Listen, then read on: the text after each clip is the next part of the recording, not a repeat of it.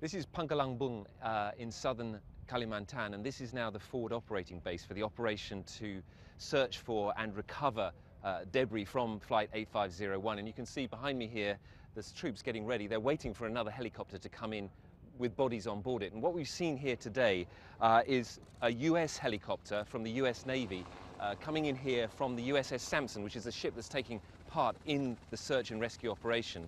And it had 4 bodies on board. They landed here. The crews here behind me then went out onto the runway with stretchers. They brought the bodies off the helicopters, took them away in ambulances.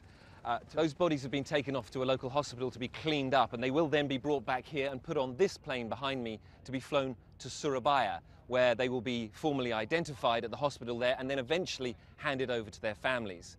Now, so far there have just been 18 bodies recovered. There are still more than 140 people who are still unaccounted for. And that's because they haven't still found the rest of the wreckage.